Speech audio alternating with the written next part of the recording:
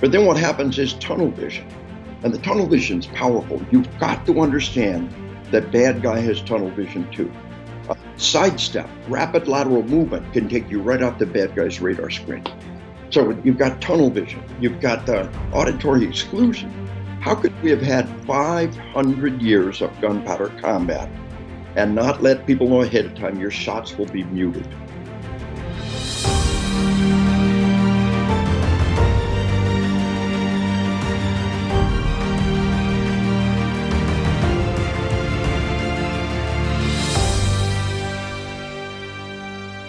Hello, fellow leaders, and welcome to another episode of the Military Leader Podcast, bringing you conversations with today's most successful leaders. I am Andrew Stedman. Thank you for listening to the podcast today, and thank you to all the people who have left ratings and reviews for the podcast and shared it on social media. I am proud to say that the podcast is closing in on 50,000 downloads and has reached as high as number 5 on the iTunes category, Government and Organizations. This response has been really incredible, and it's all possible because you share the conversations with the other leaders in your life. So thank you so much for doing that. If you haven't been over to the website yet, I'd like to invite you to check out themilitaryleader.com. You can find this episode and all the other podcast episodes there, as well as tons of other leader development content to develop yourself and your team. And when you get there, I ask you to do just one thing. Click the red button in the top right and join the Military Leader email list. When you do, I'll send you a copy of 40 questions that will challenge your leadership. It's a PDF I built to challenge leaders to think about their effectiveness in new ways and inspire change. And I've got it just for you, so head over to themilitaryleader.com, sign up on the email list, and check it out. Okay, this week's guest brings an incredibly relevant conversation for our military and our society. If you are in the military and want to understand the effects of combat, this episode is for you. If you are a police officer or a first responder who must be ready for high-stress encounters at any moment, this episode is for you. If you're a civilian and concerned about the level of violence in our society, this episode is also for you. Retired Army Lieutenant Colonel Dave Grossman wrote the book on killing, literally. His books On Killing and On Combat detail the psychological and physiological effects of killing and effectively own the field of killology. I remember reading On Killing as a cadet back in 1999. Knowing that I would serve as an infantryman, I read it with a desperation to understand what happens to the body in combat. I specifically remember asking myself, what's going to happen to me when the bullets start flying? How will I respond? How will I continue to lead? These questions plagued me, and I found that On Killing and then later On Combat gave me a frame of reference with which to rehearse my future combat experiences, and it paid off. Dave Grossman continued to serve the military after active duty through his writing and travels to hundreds of bases, posts, and precincts to teach the effects of violent events.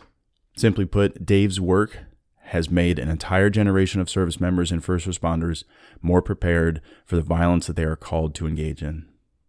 And in this chat, I asked Dave to go into detail about what happens in the body during a stressful event like a combat engagement. My intent was for this episode to be a summary of the physiological and psychological effects of killing and combat, and a resource you can use to teach it to your team. If your untested soldiers aren't aware that during combat, they will experience visual distortion and auditory exclusion, then play this episode for them. If they don't know that they will likely lose bladder control during combat, listen to Dave talk about it in the first few minutes of this chat. And if they don't know how important it is to talk to each other after a traumatic combat experience, I encourage you, as the leader, to share this resource with them. It will pay off. Listen, war is a serious topic, and we are naive to think that the combat experience won't deeply affect us. I'm so thankful that Dave Grossman took some time to share exactly how it will.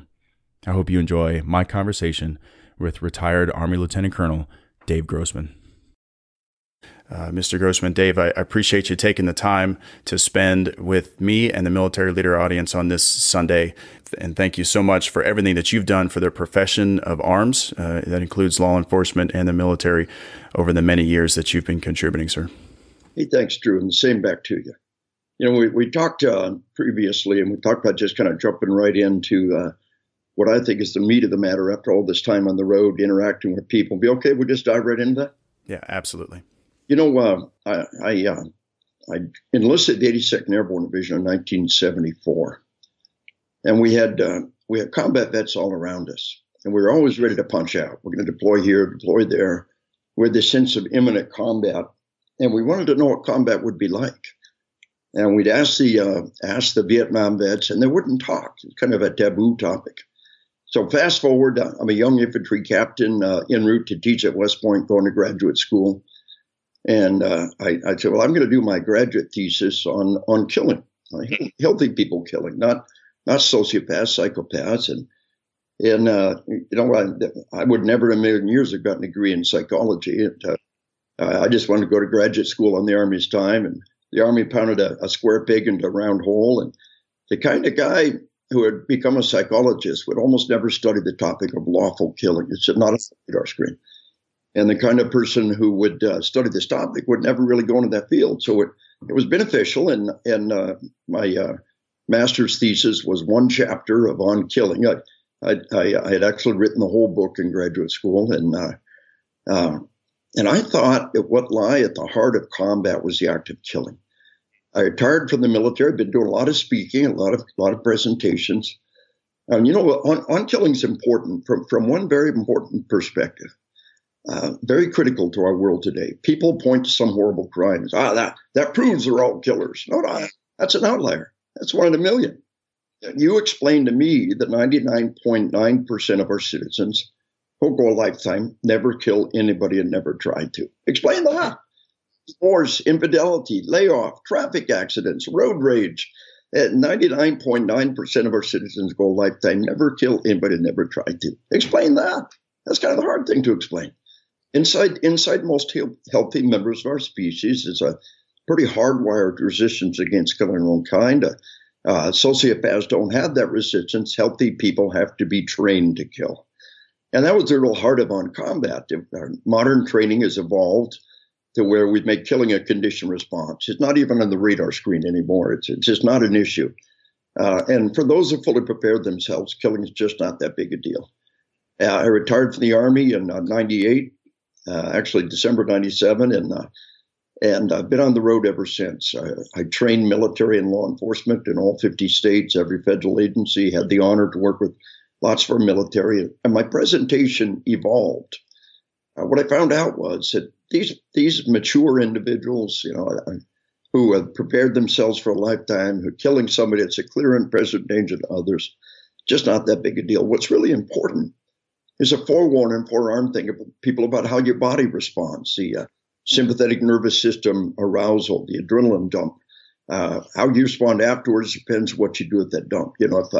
If you're a cop and you resolve the issue with a couple of 5-pound trigger pulls, you got all that adrenaline pumping through you. You're going to have trouble sleeping that night. So a good hard workout could be of value. If you're a military and you got 8 hours of grueling combat, as soon as the danger's gone, boom, you crash. You can barely stay awake. But that sympathetic nervous system arousal, what we want to do is we want to limit that. And in a nutshell, PTSD is every time you remember it, you relive it. And so what I found out was really important. And I believe I've talked to more people who've been in combat than anybody in history. Before I retired, all the research, and then 21 years on the road, every day I talk to some cop who's been in a deadly force incident. Every day I get an email from somebody organized by subject. And at the heart of the matter is a couple of things. First off, survivor guilt. And I want to make this real clear. Survivor guilt is not PTSD. It's grieving. It's loss. It's hard, but it's normal. Don't get PTSD mixed up with grieving. In the normal cycle of life, we will all bury our parents. Is there anything more normal than parents that die before their kids? It's normal. It's almost universal, but it's hard. In most people's lives, the hardest thing you'll ever do is to bury your parents. And among warriors, the bond is so powerful, and the grieving process is necessary, and we do a good job at taking care of that. But it's really important to not get those mixed up. Chaplains and others know how to deal with grieving. Post-traumatic stress disorders, every time you remember it, you relive it. And the path to healing is to remember it without reliving it. And so we do our critical incident, we do our debriefing. We know that in a training environment, the majority of the learning happens afterwards in the AAR. How much more so should we capture the lessons learned in a real life event? And so we do our AAR, call it a debriefing. It's not a touchy-feely term. It's a military term. Best I can figure it. It began with World War I. Pilots went on a mission. They're given a mission brief. Came back to the mission. They were given a debrief. It's a military term. The psych community has kind of grabbed it for themselves. We talk about what happens. And here's one key new critical ingredient. I'm a West Point psych professor, and the top psych minds and the top military minds put their heads together. What do we want every West Point officer to know about psychology? And right at the top of the list is a concept of sympathetic nervous system, parasympathetic nervous system. Parasympathetic nervous system is digestion and tissue regeneration and your heart rate and your blood pressure. They all fall into the realm of parasympathetic. Sympathetic nervous system is, what we told the cadets at West Point. Think of the parasympathetic nervous system as being all the cooks and clerks and bakers and mechanics in your unit. When you're asleep, your unit's on stand down. You're in barracks maintenance and motor pool. You don't even have a guard at the front gate. Guys that are doing the maintenance and they're still doing their job, and you're cruising along, and somebody tries to kill you. Boom, total sympathetic nervous system arousal. Cooks and clerks and bakers and mechanics, they drop their pencil, they drop their wrench, they drop their spoon, they grab a rifle, they get in the front lines, and that over arousal is this spike. You go all the way up and then boom, all the way down. The further you go up, the further you go down. So stress inoculation, one of the great things we've learned in 16 years of war is stress inoculation, force on force engagements, realistic training. And if we don't go all the way up, if we remain calm in the heat of battle, then we don't go all the way down, and there is no PTSD. Mm-hmm. Well, I have a question, if you don't mind. You mentioned you retired in 1998, and then 3 years later, the 9/11 attacks happened. Having known so much about killing and the physiological and psychological effects of the combat experience, and you saw the country go into war once again, did you see what was coming? I mean, did you know that we were about to wade into a difficult and traumatic physiological and psychological experience for the Army and other services? When I first started going out to the Command and General Staff College, we had our young majors, and it was early in the war, and they always had a question and answer session. And in the first couple of years, the one question was, can we maintain this op-temp? Can we maintain this? In just a couple of years, that went away. I remember Ollie North, a guy I considered to be a personal friend. I remember him during the invasion of Iraq saying, this will be the first war in which we don't have PTSD. We're taking better care of the troops. We know what to do. And so what I want you to understand is something pretty important. When I teach my classes, you've heard 22 veterans a day take their life. You've heard that. But did you know of that 22, only 1 or 2 are from the current war? Did you know that? Of course, there's other wars. When you go to the 80 and 70-year-old guys, they're all veterans. They were drafted. Elvis Presley was a veteran. The term veteran refers to anybody who served in the armed forces. And that 22 veterans a day is a lie of omission. The best we can tell, that's probably accurate, but it includes all those Vietnam veterans, all those World War II vets, those Korea vets, and everybody else who ever served in the armed forces and were drafted for 2 years like Elvis Presley.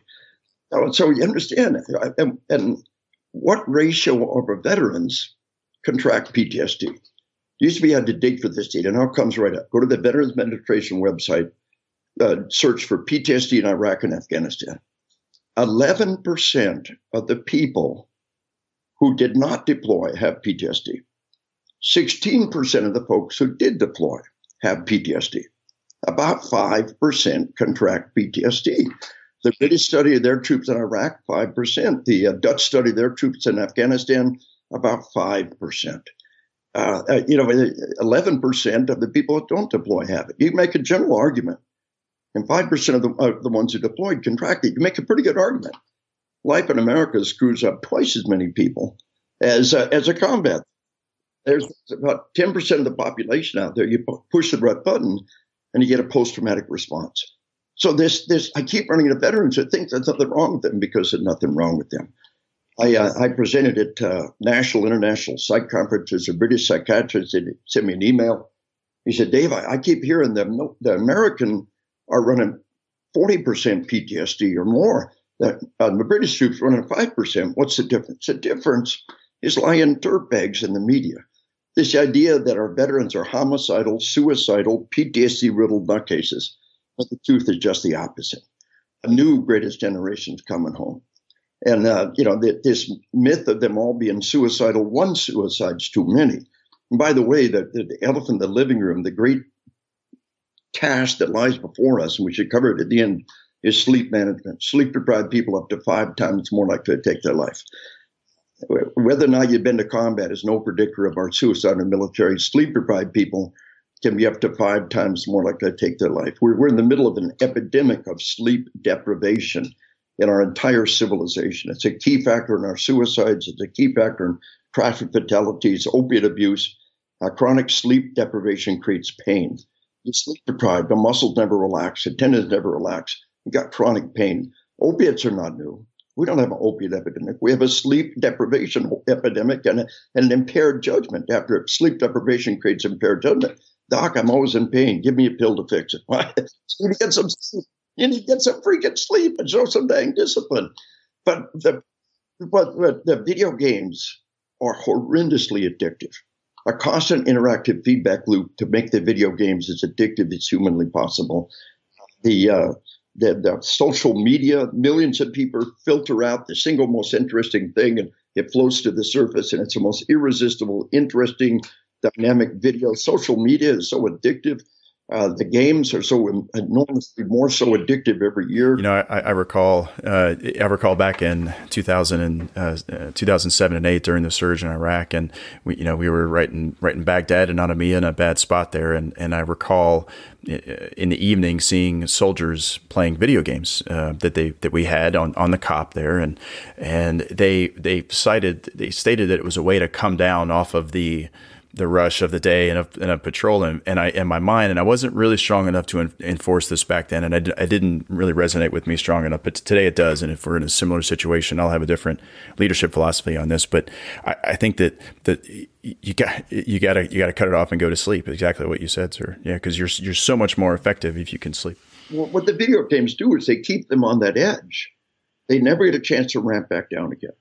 Throughout human history, the night of the battle, we sat around the fire and we talked, usually with a beer in your hand. And it comes back to doing the critical incident debriefing. And we put a bottle of water in front of everybody. And every time somebody starts to lose it, they take a big swig of water. Remember that parasympathetic processes I was telling you about? Digestion, taking a drink of water, a deep breath. These are all parasympathetic processes. These are ways to come down off the high.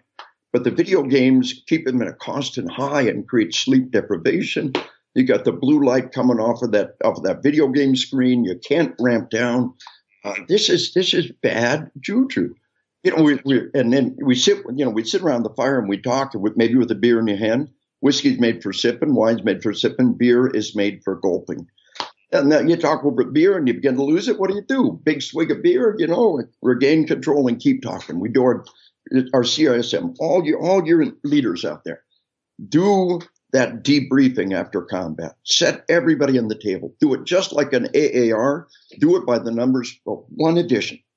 Put some water in front of everybody, a bottle of water, ideally, and every time they become emotional, make them stop, take a big swig of water, and regain control. And the very first time, you remember PTSD, every time you remember it, you relive it. The very first time they start to relive it, stop and take that swig of water and bring that body back down again and retain that calm. And so the video games, the sleep deprivation is so horrendously destructive. But the model is out there that our troops are suicidal, homicidal, which is totally untrue. The returning veterans less than a tenth as likely to commit a violent crime as a non-veteran. Suicidal, homicidal, PTSD-riddled nutcase. The truth is just the opposite. About 5% contract PTSD, and most people don't even know that. We've got all kinds of crazy numbers in our head. And of that 5%, we're darn good at treating it. Marcus Luttrell has a podcast called Team Never Quit. Lone survivor, Marcus Luttrell. Yes, sir. I've heard it. I was on his podcast a while back and got his permission to talk about him. Across all these years, couldn't talk about him. Now I can. I trained Marcus Luttrell's unit before and after the incident. Post-traumatic stress is like being overweight. Post-traumatic stress disorder is like being obese. We all know the difference between overweight and obese. And Marcus Luttrell's doc told me that he came back for that incident and he was 500 pounds PTSD, totally debilitated. A year later, he was 50 pounds PTSD. He wanted to deploy into this unit, and he did, and it was a good thing. And I told him at the time, I said, look how far you've come in just the last year. Have confidence you can come farther. Today, Marcus Luttrell tells us he is 100% post-traumatic stress free and stronger for the experience. It took years, and it wasn't easy. But if that man could come out the other end completely free of post-traumatic stress, anybody can. We've got to understand that post-traumatic stress disorder is completely treatable. But we want to start at the very beginning. And just having this physiological arousal and just re-experiencing the event is not PTSD. You know, when something happens and your heart is pounding and you re-experience the event, it's not PTSD. It can become PTSD depending on how you deal with it. Right. Yes, sir. And I'd like to ask you about those effects specifically. So if you can, I'd like to throw a vignette at you. So let's suppose that we've got a 19-year-old infantry soldier. He's on his first deployment to Afghanistan, and he's on patrol, and he receives fire. He and his platoon receive fire from a mud wall compound. So the platoon executes an attack on the compound, and as he breaches the outer door, he comes into an open area, and an enemy fighter is there with a raised rifle. 15 feet away, he's got the drop on him. So in that moment, our soldier, he identifies the threat. He raises his rifle to engage. I'd like for you to explain a bit about what is happening inside his body in that moment when he's about to pull the trigger. All right, and what we got is a total sympathetic nervous system arousal. And I mean, and to the degree, in one study in World War II, 20%, roughly 20% of the veterans of intense combat in World War II admit they messed themselves in the heat of battle. About half of all the veterans in World War II would admit they'd wet themselves. These are the ones who would admit it. One old World War II vet told me one time, he said, hell, all that proves is 80% were liars because it happened to him. Now, it's not happening in today's war. It's much more rare because of the stress inoculation, the realistic simulators, the force-on-force engagements. But understand that this sympathetic arousal can be so horrific. And among those who are in traffic accidents, messing themselves is very common, and people are devastated by it. And I train EMS. I train EMS by the tens of thousands, and I train hospital staff. And when somebody's messed themselves or wet themselves, you tell them this is your body's natural response. It happens all the time.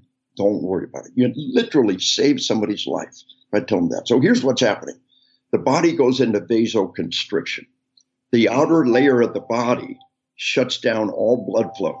The shutout is at the precapillary stage. The arteries and the body core can be holding up to twice as much blood. The face goes white. Your fine motor control goes out. The outer layer of the body becomes a layer of armor. Your skin is cold and clammy because the body's holding all the blood inside. Unless you hit the artery in the heat of battle, you won't bleed out. So what the body the body has this toxic waste site called the colon. And it's in an overpressure mode. The colon can almost spasm shut and eject what's in there. The bladder can almost spasm shut. In males, the scrotum sucks up, and the testicles suck up tight. The blood comes out from the outer layer of the body. These are all stress responses. But then what happens is tunnel vision, and the tunnel vision is powerful. You've got to understand that bad guy has tunnel vision too. Sidestep, rapid lateral movement can take you right off the bad guy's radar screen. So you've got tunnel vision. You've got the auditory exclusion. How could we have had 500 years of gunpowder combat and not let people know ahead of time your shots will be muted? That's interesting. Hunters don't hear the shot. In combat, people hear the shot, but it's very muted. You'll hear the brass hit the ground. You'll hear everything around you, but the actual shots are muted. What I tell people, we now know, and this is this constant evolution as I conducted these interviews, we can say without a doubt The shutout is in the nerve. The ears are still being hammered. Wear hearing protection when you hunt. Be a deaf old geezer like me, it's a pain in the butt. So the auditory exclusion, the tunnel vision, the slow motion time. I have had hundreds of people tell me they can see the bullet in combat, and I believe them. It's like airsoft, when the bullets you track with your eyes. Right. In several cases, people were able to walk up, cops walked up and pointed where the bullet hit. No way they could have done that. They weren't tracking them with their eyes like they said they were. One of the critical things that happens is memory gaps. 2016 was the single worst year-over-year increase in cops murdered in the history of our nation. Every year, cops have better tactic, better training, better body armor. The only good assessment of the measure is the year-over-year increase in cops murdered. 5 cops murdered in Dallas, 4 cops murdered in Baton Rouge. The single most horrendous year-over-year increase. But they also had very sad. Yeah, very sad. Whole different topic. Yeah. They also had bad guys go to the cop's house to murder their family. But mama bear protecting her cubs, one of the most dangerous things on the planet. Bear put a load of double-up buck in the bad guy's face, game over. I tell people, we carry a pistol because a rifle's pain in the butt and hard to conceal. In your home front, you choose the weapon. You're a bird hunter, and they were. Some version of a trusty bird gun, and she did. And she said, you know what messed me up? She said, I heard the audio recording of my 911 call. And to this day, I have no memory of making that call. Oh, wow. It was eating me alive. She said, and then she said, somebody gave me your book. Said, look at page 55. It's normal. It's normal.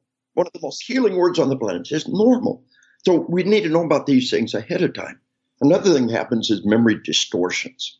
About 1 out of 5 trained cops in a life and death event remember something that did not happen. It was early in the war. One of our tier 1 spec ops medics at his first combat tour came to me and said, why do the wounded hallucinate so much? They remember things that did not happen. So just set aside the fact that somebody's trying to kill you.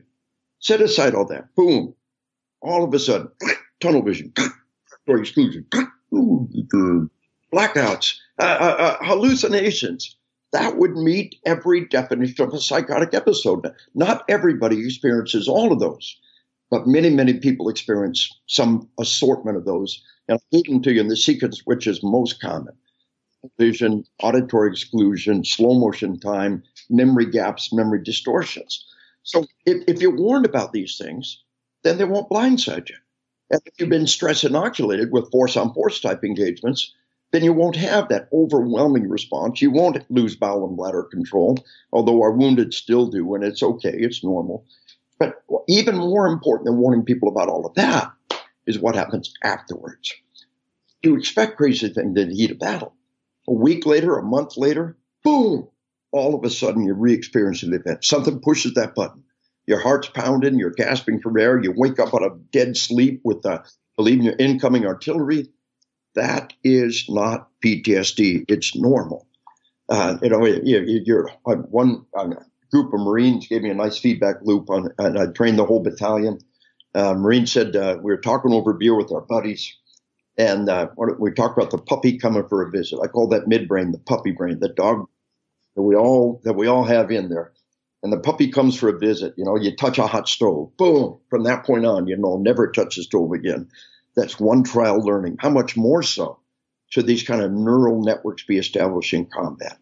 So he said, we're talking about the puppy coming for a visit. One guy said, it happened to me. He said, I've been home for less than a week, dead asleep in bed with my wife. They emptied the dumpster right outside our apartment.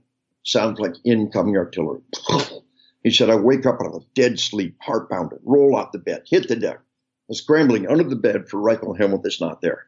And I come up armed with my slippers. And we all laugh. And we had a beat. And one of my buddies said, it happened to me. Another real common one. Been home less than a week, or been home for a couple of weeks. Walking down a busy city sidewalk with a wife and kids. A car backfired. Boom.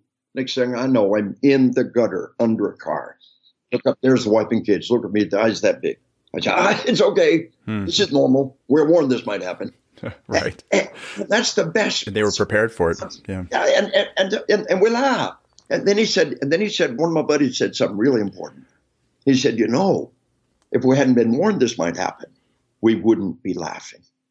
we hadn't been warned this might happen, we wouldn't be laughing. They feel shame about it, probably. Yeah, well, yeah, and just the fear of experiencing some weird thing you've never experienced any time in your life, and the thought that you're losing your mind. I can lose my legs, I'm still me.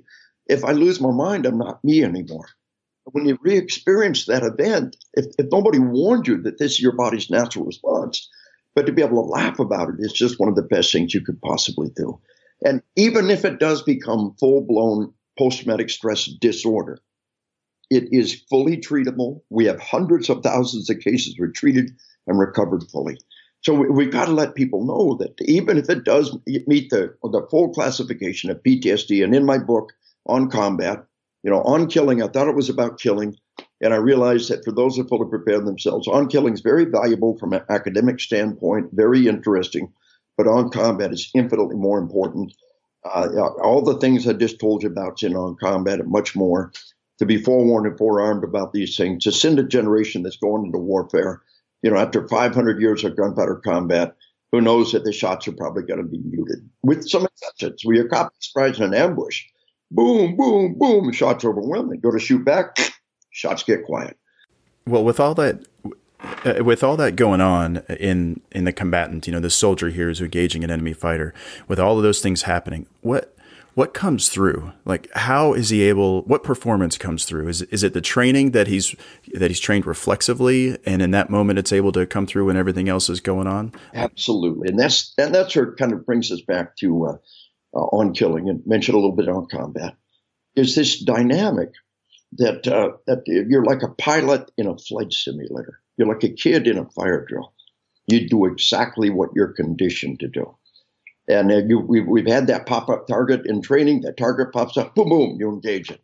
We've got photorealistic targets. We got realistic simulators. We've made killing a conditioned response. Remember, healthy people have to be trained to kill. Now, the average person will go a lifetime, 99.9% of our population never kill anybody and never tried to. Killing is got to be learned, and modern training makes it a conditioned response. And oh, by the way, the video games are doing the exact same thing to the kids. I was at the president's roundtable in the White House in February. The Parkland killer that murdered 17 people in that high school. The neighbor said all that kid did was 15 hours a day play violent video games. The most all-consuming, all-pervasive thing in this kid's life is video games and the murder simulators. So we can take the lesson to the battlefield to understand when you're scared out of your wits, when you have no idea what to do, boom, you do what you're conditioned to do.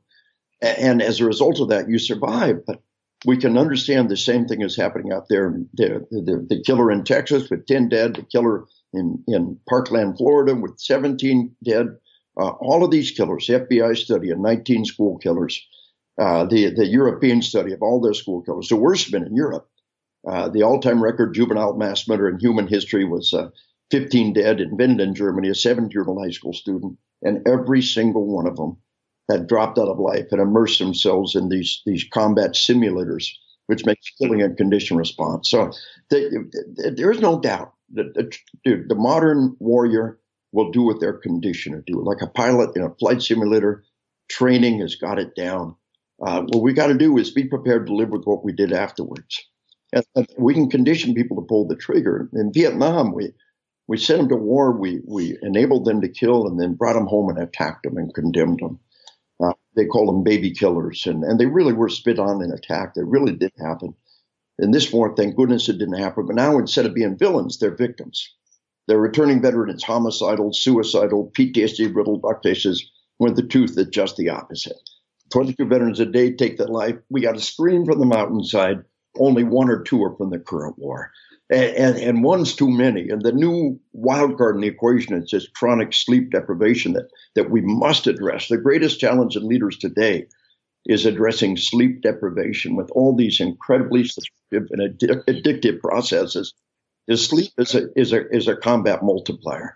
Yeah. We just went through an NTC rotation down at Fort Irwin a few months ago, and the rotations are all decisive action. I mean, it is simulating a state on state high intensity war versus 10 years ago it was a wide area security counterinsurgency fight, which honestly does allow you to have a period of patrol and a surge, and then you come back and recover. But now we're shaping those training opportunities so that the leaders are tested, the units are tested over and over and over again. And I'll be quite honest, I didn't have success with this, Dave. I mean, I got at most 4 hours and more like 2 just about every night, and it was debilitating. Yeah, and we've got, and what I tell people is, I'm a graduate of Ranger School.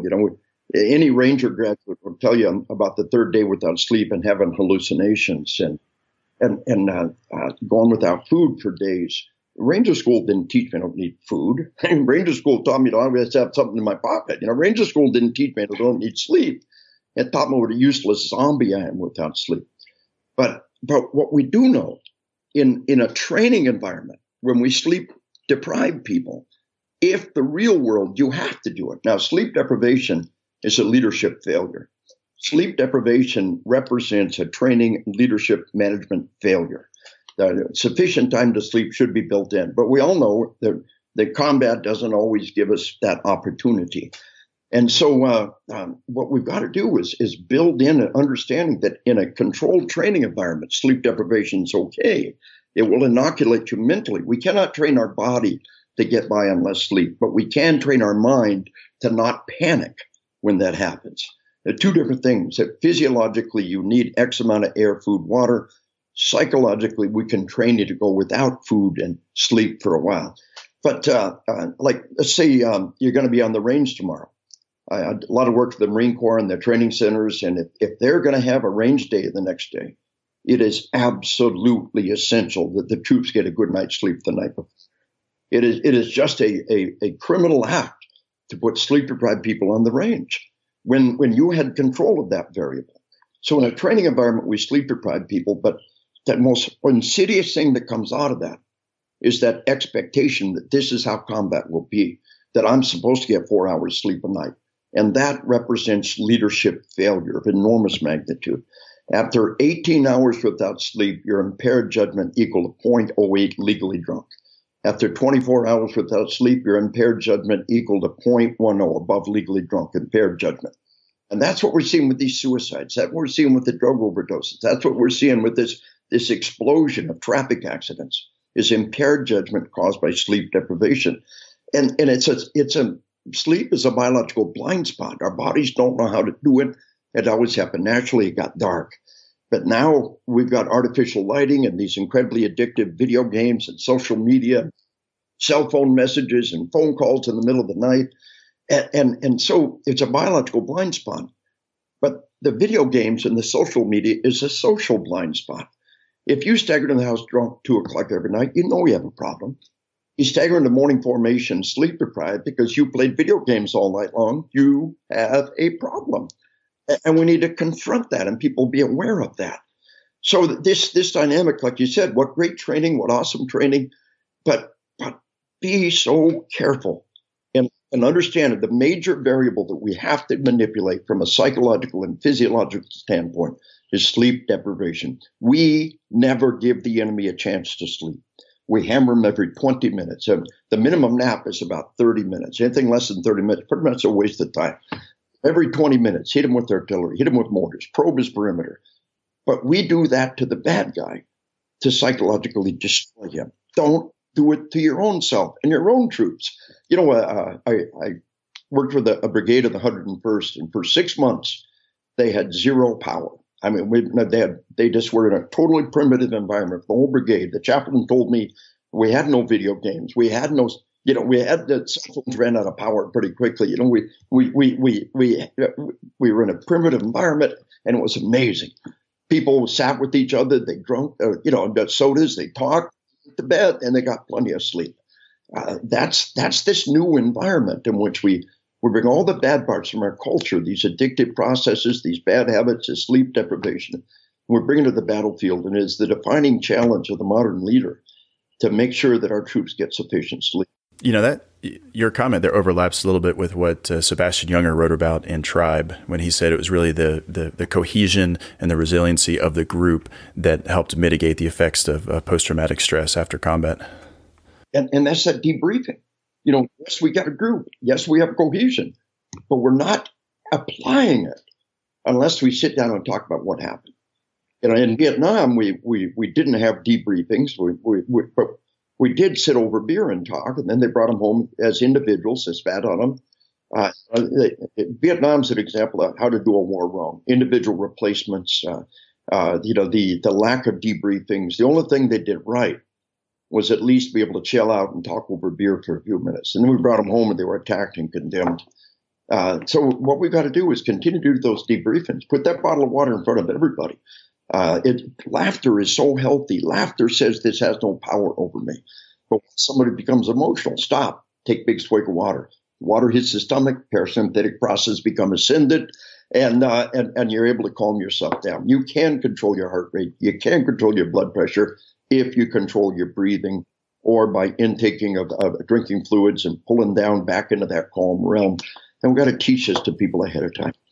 Now, you mentioned the role of leaders a second ago there, controlling the sleep. What about in the midst of a combat event, when a firefight, maybe even a prolonged firefight? What role can leaders play in helping, the soldier? I'm thinking of like a captain or maybe a platoon leader, and his guys are getting after it there. What role can that person play in helping them through the combat event? That's such a critical question. S.L.A. Marshall, one of the great pioneers in this field, talked about how on the battlefield there was immediate isolation. When we went to war in Japan and in Europe, our enemy was always chattering. On the battlefield, our enemy was always talking. And we thought that was kind of naive. These guys were already veterans of many years of war. They knew what was right. Communication, talking to one another. I tell you, there's great power in that leader that comes up behind people, put a hand on their shoulder and says, you're doing a good job. We're here for you. You're doing good. Keep it up. The presence of leaders, the phalanx, the phalanx of spearmen, the Greek phalanx was defeated by the Roman system. And the Roman system of government was a dynamic with leaderships behind the line who were constantly there and encouraging and guiding and controlling the battle. You don't really have a leadership out front in a Greek phalanx or the Swiss pike heads. What we've got today is we've got that open order more than ever. The shots fired, you go to ground, and suddenly you're alone. You can't see anything. You can't see your friends. You can't hear your friends. And there's great value in that leader that just goes from position to position, puts a hand on the shoulder, tells them good work. Hey, second squad is maneuvering left right now, give them some cover fire. The presence of the leader is one of the most powerful tools in enabling performance in combat, living with whatever you have to do in combat. My leader was there. My leader supported and encouraged me to do what I did. My leader approves of what I did. Leadership is that critical glue that holds the unit together. He can't see the guy to his left or his right, maybe, but he can see that leader that comes by and puts a hand on his shoulder and talks to him and guides him. The stack's going in the door and the leader's standing there tapping everyone on the shoulder as he goes in the door. We're putting the stack in the door and the leader's there smacking everyone on the shoulder or tapping him on the helmet as he goes in. That's leadership, to be there for them, they're our greatest need. The team leader leads from the front, but from that point on, in most senses, our squad leader, our platoon leaders, they are the ones that are kind of the glue that holds it together by moving across that line and communicating across that line and holding that unit cohesion together. Does that make sense? Mm-hmm. Yeah, absolutely. I did a little research for my thesis at the Command and General Staff College in 2011, and my research on the effects of combat on the brain and trying to understand what happens, in the brain during combat. And a lot of your work came up, as well as some of the neuroscience researchers from institutions around the country. And the thought was that exactly what you said about distance from the fight. So a squad leader and a platoon leader, and let's say a company commander, they all have varying levels of engagement and connection to the fight that might be going on, and so they're going to experience the event a little differently. But what I concluded when I was looking at this is that they each have a balance of approaching the fight from an emotional standpoint and a cognitive standpoint, because the soldier that's in the fight, he's going to be, a lot of his actions are going to be battle drills. They're reflexive. He's reacting. He's going to be emotionally charged. But those leaders have more of a cognitive responsibility to step back from that and tamp down some of what you call the puppy, the puppy brain. Calm is contagious and panic is contagious. You gave me a great example earlier about an IED going off on one of your patrols, and as I recall, you were saying that the S3 was having trouble believing you because your voice was so calm. Is that right? That's a great example of what we want to manifest as leaders. How do we do that? We're part of that combat too. How do we stay calm?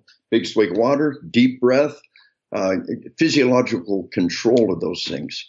I've got a little finger clip that gives my heart rate, and I'll sit and watch TV and run it as high as I can, hyperventilate, run it as high as I can, and then long, slow breaths and bring it down. Right. I went to the dentist, and my dentist takes my blood pressure. I said, that's a little high for me. Hold on a second. Take a deep breath, relax every muscle that I can. Try it again. Oh, that's magic. Nobody can control the blood pressure. Yes, you can. It's incredibly easy. You've just been told all your life you can't control those things. And breathing is that tool that we use. And of course, if we combine that breathing, we're taking a big swig of water. Today, we got the camelback on our back. We do a mag change, take a hit off the camelback. It's a calming.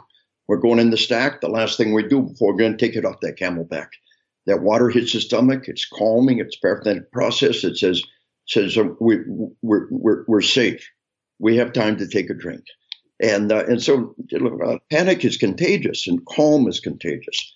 And the leader has to be able to manifest that calm. Excitement's okay. Enthusiasm's okay. We want to be able to communicate some enthusiasm and some excitement if necessary. But that leadership calm is solid gold. That's what we strive for, and that's what we need to be able to project on the battlefield. Mm-hmm, absolutely. I tell the platoon leaders as they're coming into the job that they have to infuse emotional stability into the organization, because you never know how long the fight's going to go. You never know how long or intense it's got to be. So they have to be really the barometers for what the platoon should be experiencing. We've got people now that know nothing but 17 years of war. We've got higher level commanders who are extraordinarily well prepared for combat, greater than any before in human history. But the young lieutenant who comes straight out of the school and goes to the unit, are we doing the right job in raising them? What are you seeing down there in the trenches as far as a current mechanism? Right. That's a great question. I mean, you look around the formation, and 5 years ago, just about everyone had a patch on their right sleeve. And nowadays it's down to, I think anecdotally, it's down to about 25% or less. You see it really, I mean, you have E5s, E6s that haven't had the opportunity to deploy. The one thing that I think we do a really good job of, I can't really compare it to any other war, but basically for my career, this is, I've known, I've known this war since I've come in the Army, and we leverage the lessons, the sharing of lessons, and and bringing in people to talk about it. There's tons of stuff through, as the Army Lessons Learned and other forums. I know you said you've gone to West Point to talk, and I know there's a speaker and leader series. So I think that the connectedness that we experience now compared to other wars is helping people prepare for that. As you can search on YouTube for, combat Afghanistan, and you'll find hundreds of videos that can give you a little bit of insight into that. But I think and then additionally, you might have seen that the Army extended the OSIT training, the infantry training, by I think 6 or 8 weeks, and that's to give the new soldiers a better opportunity to be more physically fit, and then also to give them more time on the range to increase their lethality skills. So I think that's a good move in the right direction. That's reassuring. That's great to hear. At the height of the war, when Germany was reeling on both flanks, they still kept basic training to its full length, believing that it was necessary to have that amount of time. And it's good to hear that we've even extended that to a degree, and for a couple of different reasons. They need that extra time to get physically fit, but It's good to hear, from an old geezer who's standing back and watching the fight now, that good people are out there, and we're holding the standard and giving them the training that they need, and passing on those lessons learned, and having leaders who have been veterans of combat, like you. You'd known nothing about war for your whole military career. Those kind of leaders have faith at a completely unspoken, unconscious level. Have faith in what you personally bring to the battlefield. Your subordinates are looking up to you. My whole military career, Gulf One was 4 days, Panama was a day, Grenada was a day. If you made them all, and I didn't, they wouldn't add up to a week. Today would see more in a week than we would have seen in a whole career. And I want to tell you, from an old geezer standpoint, you're making us awful proud. You and the people out there fighting this fight are doing a magnificent job, and you're making our entire nation and all of us old geezers incredibly proud. Just well done to all of you leaders out there. Thank you for your service, and continuing to strive and rise to the highest standards. And there's something that you bring to the table that you probably don't give sufficient credit for. Your people look at you as having been a veteran of 17 years of war, as having never known anything but war. There's never been anything like that in American history. And there's great power that comes with that from an unspoken standpoint. And there's great value in bringing it up from an unconscious to a conscious level. The understanding that this is what I bring to the table that nobody else ever has. This is the credibility, the calm, the modeling behavior and ability that I bring to the table. All of our leaders out there, have faith in yourself, have faith in your system, have faith in our nation, have faith in our way of life and our military's ability to prepare you and to sustain you through this time. And after you've been around that block a couple of times, recognize that you've got something going for you. There should be a degree of confidence that my generation would have never known. I had a sergeant major won the Distinguished Service Cross in Vietnam. He had 6 one-year tours in Vietnam. And he was a platoon leader, young E6 platoon leader in Vietnam on his fifth tour, 5 years straight in combat, married a local, just went native and stayed there for 6 years. But he said I was maneuvering. I had 4 radios going. I was maneuvering a platoon. He was a platoon defensive and airfield. He said I had fast movers. I had attack helicopters. I had mortars. I had artillery. I was maneuvering my platoon, and it was just another day at the office for me. And that's what we're seeing. It's an incredible thing.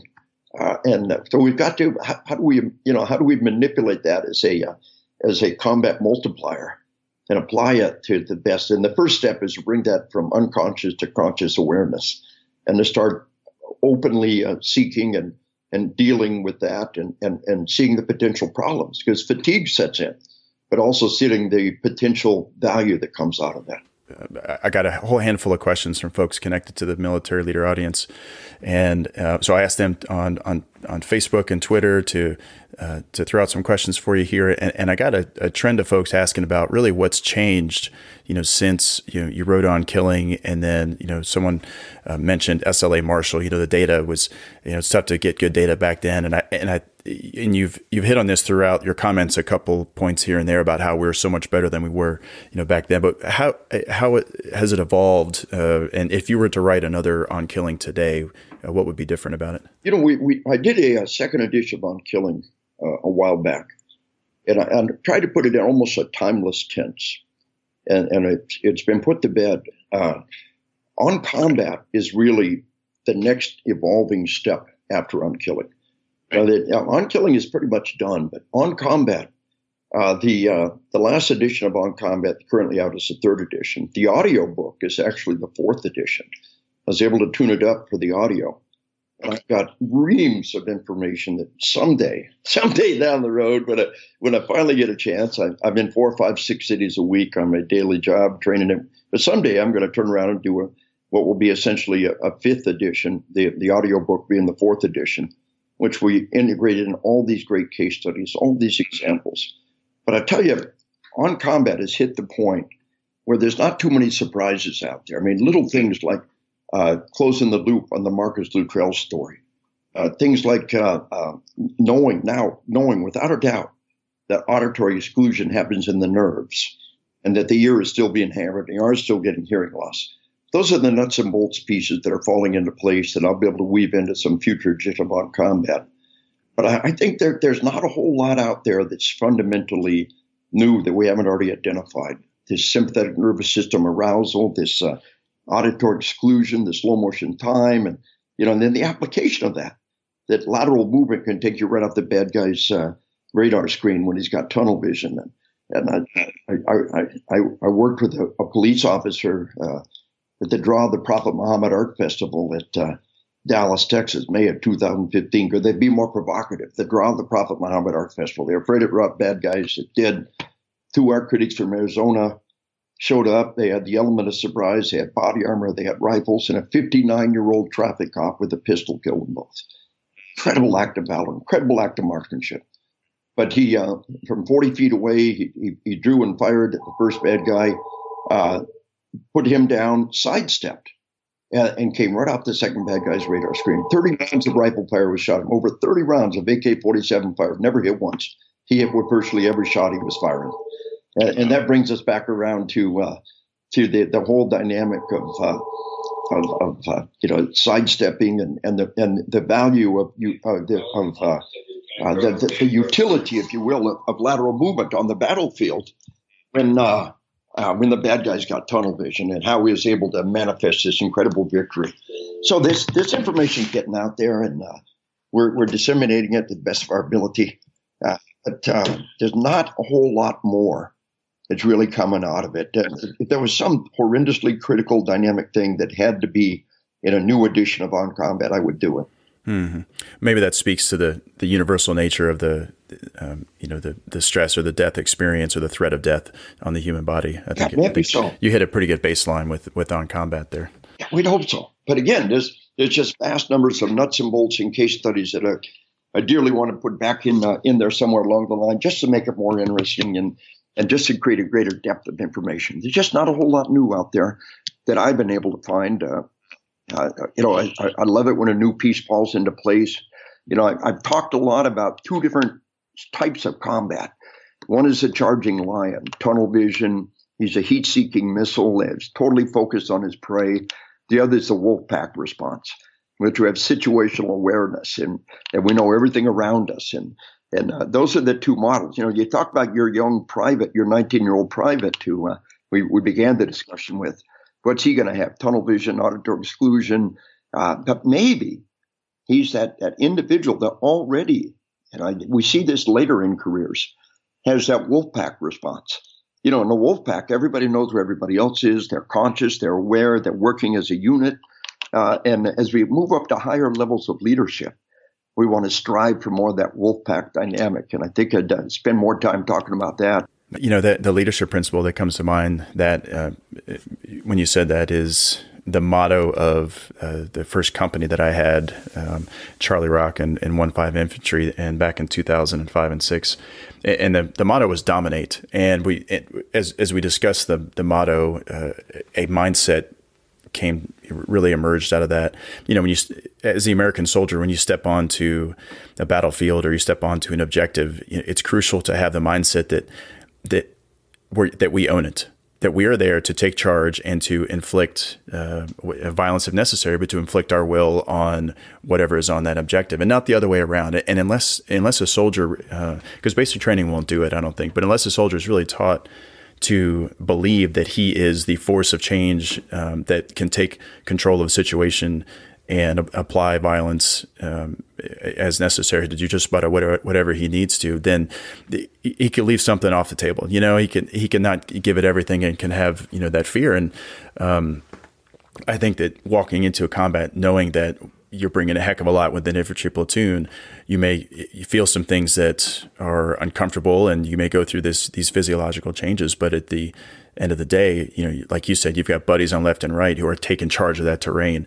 and are certainly in the last 16, 17 years of war have emerged victorious off of every objective we've seen. And that's something. How many times has the media said that we're doomed, and members of Congress said that we're doomed? Here they are 17 years later. And, I tell most of my audience that 4 years into this war, there was nobody left who enlisted before the war got stuck with the war. And nobody's been drafted into this war. The last time we fought a war with 100% wartime volunteers was the American Revolution. Starting in 1812, we always had people enlisted before the war got stuck with the war. But the longer it was, we always had the draft. These guys are just absolutely magnificent. And they're still in there, one person can do a lot of harm. Back during the days of Abu Ghraib, that prison in Iraq, those photographs, I heard one young soldier back in those days training a unit. He said, the 7 idiots that lost the war for us. We ain't lost that war. Iraq's still hanging in there. But Abu Ghraib is still a model of how just a handful of bad people can do us enormous harm in this war. But we're still there. We're still hanging in there. And our nation is still standing behind them. And in spite of the voices of failure in the media year after year, it would be nice for them to root for us for once. Root for your own side for once. That's right. Well, before we run out of time here, I do want to ask you a question that's really been burning in my mind since I found out we had the opportunity to talk. And a 10-second story here is that I'll share with you that this year is the first time that I started carrying a concealed weapon in church.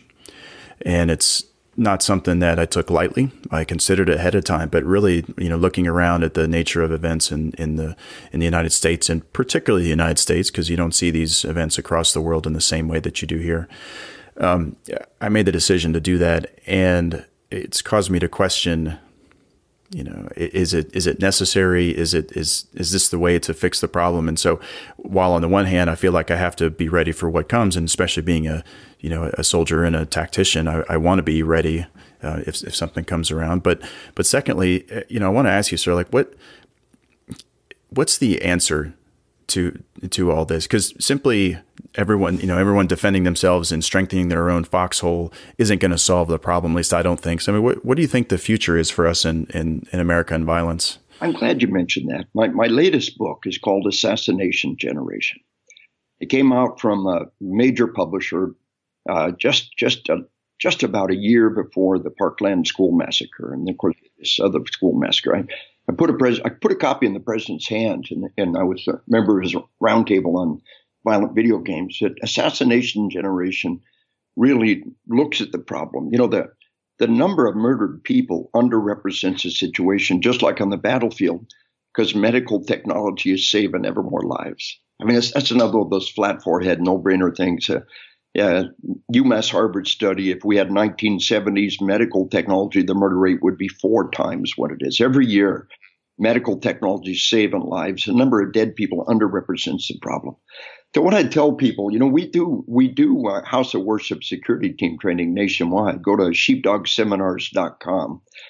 And we do this House of Worship security training, and we tell them, your House of Worship has a fire exit, has a fire alarm, has fire extinguishers, and, we prepare for fire. And, people say, when we talk about violence, don't think God will protect you. Won't God protect you from fire?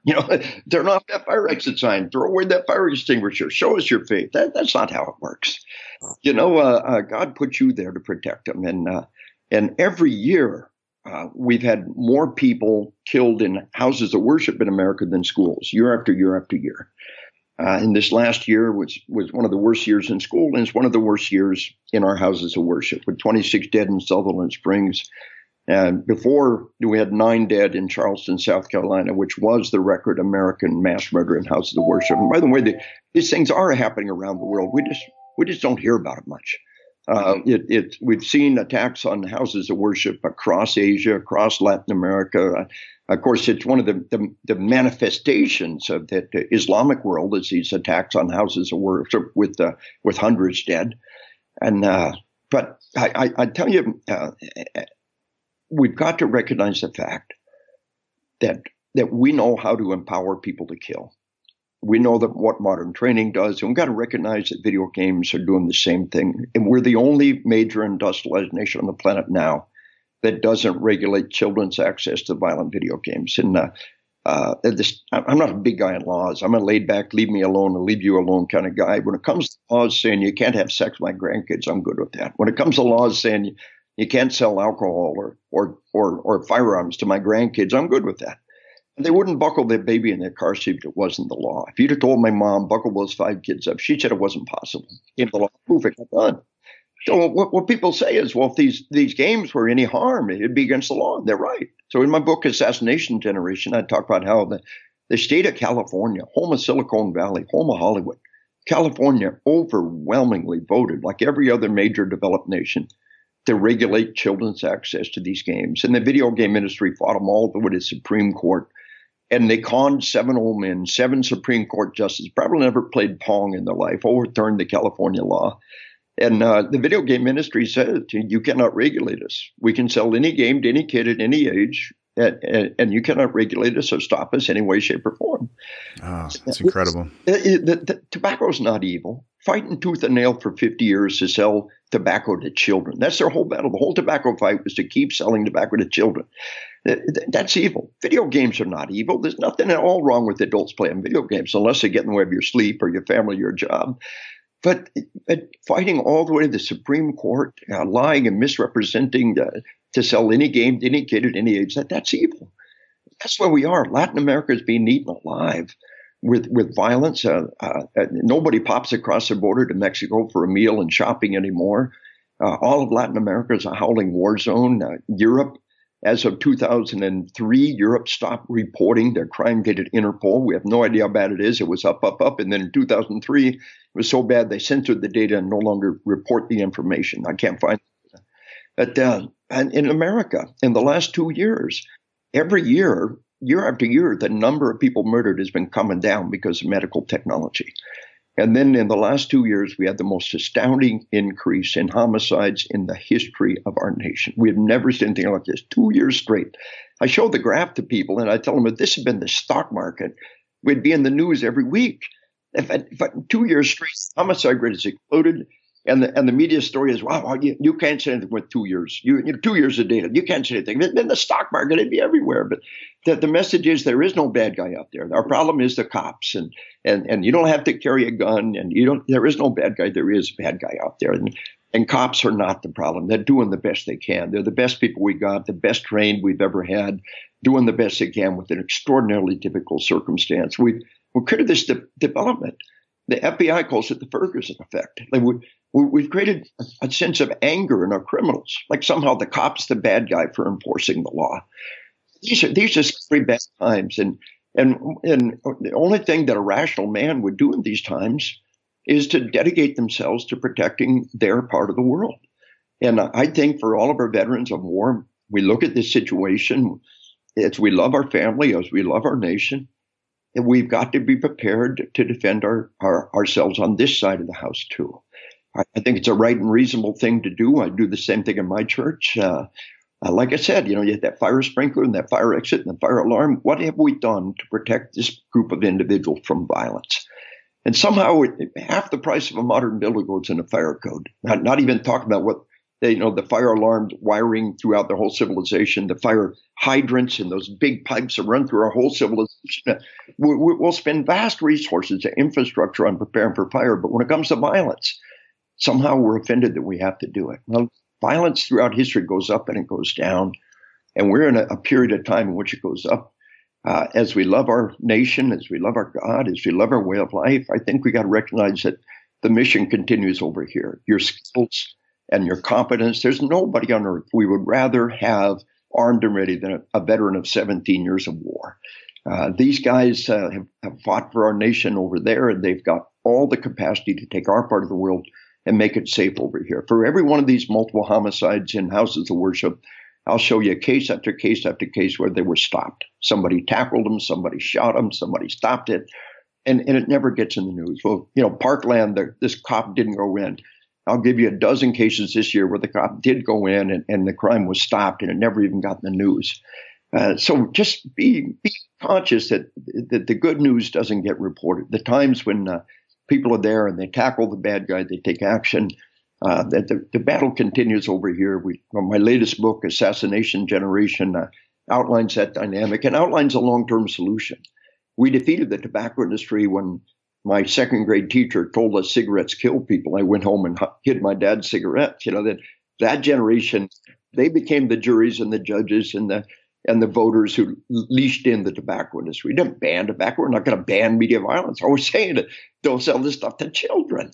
And the TV turnoff curriculum, Stanford Med School, it's called the www.takethechallengenow.net. It's a TV turnoff curriculum. It's taken off like a grass fire across France, across Canada, across America. We detox for 10 days, turn off TV, movie, and video games, entire school district for 10 days. Cut violence in half, cut bullying in half, reduce obesity. The National Institutes of Health have called this the single most effective obesity reduction program in juveniles ever demonstrated, and raise test scores double digits. They're not sleep deprived. They're not being bullied. They're not being attacked. Of course, their test scores are going up. So it's in the book. At the end of the book is the light at the end of the tunnel. We'll never build enough prisons to solve this problem. We'll never medicate enough people to solve this problem. But the teacher in the classroom is educating a generation, and they're going to grow up and unleash in this industry and lead us home from this dark and tragic place which we travel. But in the meanwhile, we got a lot of bad years in front of us before we turn this thing around. And all of us got to belly up to the bar and accept our responsibility over here as well as there. Yes, sir. Yeah. And discussing this with my brother, he had his recommendation, he took the approach that we need to strengthen our communities, and kind of like the Parkland killer who you mentioned, the neighbors saw it coming. And, it's that moment of intervention when someone can walk across the street and tighten together, just like in a formation here in the Army where we can lean on each other. And I think that's a good answer. I don't necessarily have the path or the course to make it happen, but I feel like that's a more solid answer than everyone, digging in deeper wherever they're at. When they came to arrest Jesus, when the lawful authority came to arrest him, and one of his disciples pulled out a sword, he said, no, don't hold the sword up against lawful authority. You live by the sword, you die by the sword. But in Luke 22:36, one of the last things Jesus told his disciples, he said, I told you before, don't even take your cloak with you. Now I tell you, sell your cloak and buy a sword. What would Jesus do? One of the last things he told us to do is arm ourselves. Luke 22:36. Oh, that's not my Bible. Yes, it is. Yes, it is. And as these violent times come upon us, we've been told what to do, and that is to protect those who we love. Love always protects. The book of Corinthians, love always protects. If we love the people we worship with, if we love our family, then as we love our nation, then we dedicate ourselves to protecting it. Not just now, but in the years to come when we come back from the battlefield, and they still need our skills to protect. Well, this is great, sir. I really appreciate the chat. And my favorite quote of the last year that I picked up from Tim Ferriss's podcast was by Archilochus in the 6th century. He said, "We don't rise to the level of our expectations; we fall to the level of our training."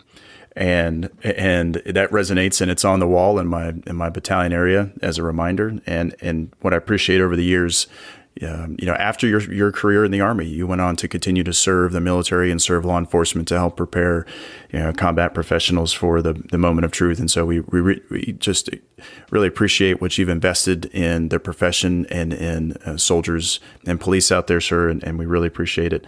And thank you for taking the time today. Where can folks go to get more of your work, sir? My primary website is killology.com, KILLOLOGY.com. And it's got the links to everything else we got going on out there. But that was very kind of you, brother. As iron sharpens iron, is what the Bible says. So does one good warrior uphold the countenance of another. As iron sharpens iron. So God bless and thank you for your service here in the heart of war across all these years.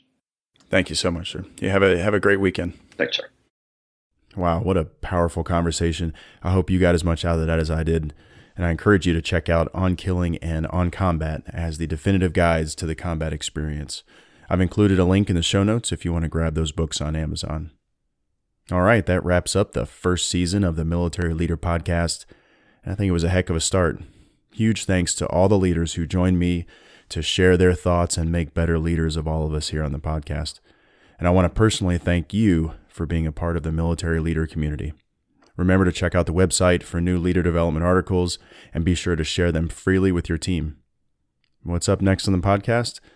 Well, I'm reaching out to leaders right now, and I'll be sure to bring you the most successful, inspirational, and proven leaders I can find. And I'll take any and all suggestions. So if you know of a particularly effective leader who would be a great guest for the show, go ahead and shoot me an email at drew@themilitaryleader.com or hit me on social media. I'd love to hear your suggestion. Thanks again for all you do to become a better leader and to grow your team. It matters. Remember, the views expressed here do not represent the Department of Defense or U.S. government in any way. Thanks for listening, and lead well.